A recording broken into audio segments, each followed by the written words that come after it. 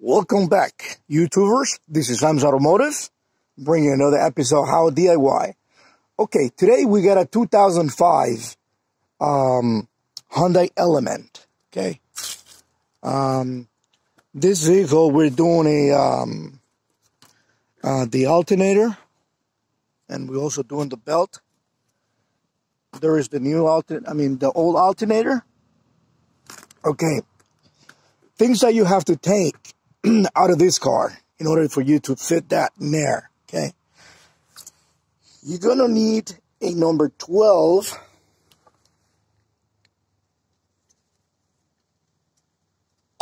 Let's see what it is. Number 12. Okay, and it's gonna be a bolt up here. Okay, it's going to be 2 bolts in the bottom, as you can see where my extension is. Right in there. You can see that's one, and there's the other one. As you notice that for some reason, this AC line is actually hidden in that bolt. So what I use is a 3/4 wrench. Okay, with a little extension. Okay, and that's the job. Okay, so it's a very tight spot. I'm not sure if that that line is bent or what, but it's kind of impossible to do this unless you remove this line and then you have all access to it. Now the other thing I did is I loosed this bridge here. It should be held by two bolts. 1, 2. There's another bracket, the radiator bracket here. See if I can show you real quick. That is the radiator bracket. This bracket goes down here, like that. There's 2 bolts that goes like this. This number 10. All right. So once you lose that, you want to come in the other side and do the same thing.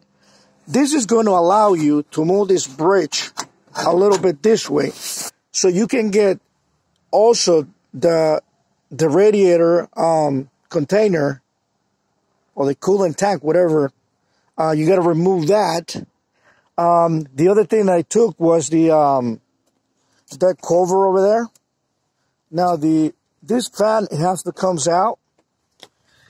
There is a clip down here where a sensor actually goes to it.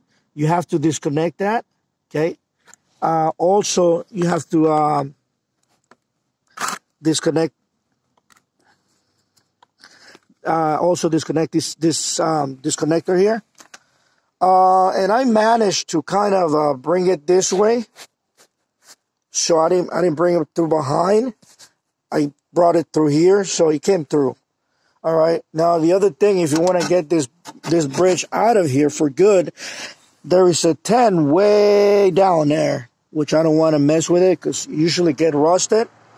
I mean, as far as I can tell, I was available to bring this alternator through here, through this pace. A lot of people say take the power steering pump.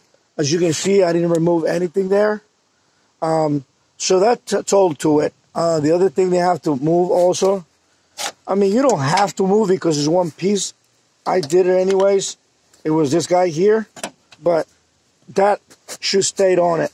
I kind of thought that this was 2-piece. As you can see here, it looks like a 2-piece. So I thought this bridge will separate it from this part here, but it's 1 piece. I think welded by here. So that's all to it, you know. I'm ready to put everything back. The new alternator, as you guys can see, it's already on it. So next step is just reversible way, you know, put the wires back and this and that, and I should be done in another half an hour. This job shouldn't be more than an hour. I've seen people do it like in 10 minutes, but I'm telling you, there is no way around bringing that alternator unless you remove this, because it's not going to come through here, or you will have to remove this pump here. As you can see, there is no space to get the alternator through here. Right there, you see? So that's why you have to kind of lose this bridge here, so you can have a little slot here, bring it through here. Other things that I need to point out, it's just gotta be careful. I'm going to replace all these bolts. They're all rusted. So I got new bolts over there.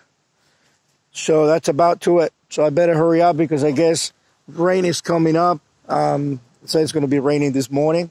Hopefully I'll be done with this job before this rain come down. All right, guys. God bless you. Thanks for watching. Subscribe. Give me a thumbs up.